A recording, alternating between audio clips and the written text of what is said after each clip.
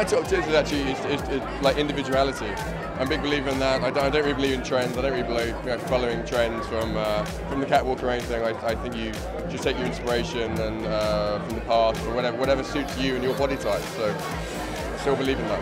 I think it's incredible when a man takes good care of himself. So I would say to all men, know that it's sexy. Take good care of yourself and dress well. It will catch a lady's attention.